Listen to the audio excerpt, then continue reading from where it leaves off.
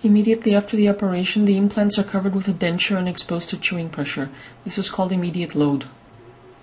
Dental implants used to take months to heal, but this has changed a great deal in the last few years. You will now see two operations with different types of dentures, both of which are immediate load implants. The first operation involves not cutting, but punching. A puncher is used to make a small hole in the mucous membrane of the upper jaw, which has the same diameter as the implant. The pain after the operation is less than the pain experienced after a tooth is pulled. Now the drill holes are set and the bone prepared for the implants. The implants are then inserted and special ball anchors screwed onto the implants. The same procedure is performed on the other side.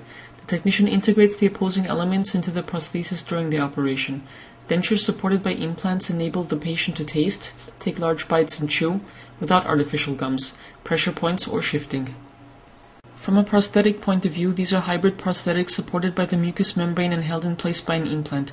Chewing pressure is partially transferred to the mucous membrane. In the second operation, the mucous membrane of the lower jaw is cut open instead of punched.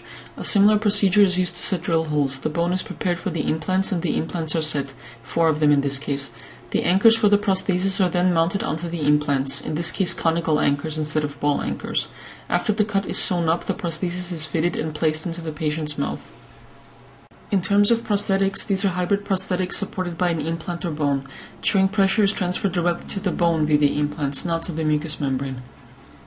Bone-based prosthetics fit better and provide more comfort in chewing, but they are expensive.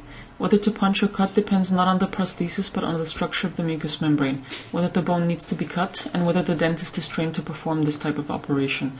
What technique is used and under what conditions is decided by the dentist. As always, good planning and the right strategy ensure the success of treatment.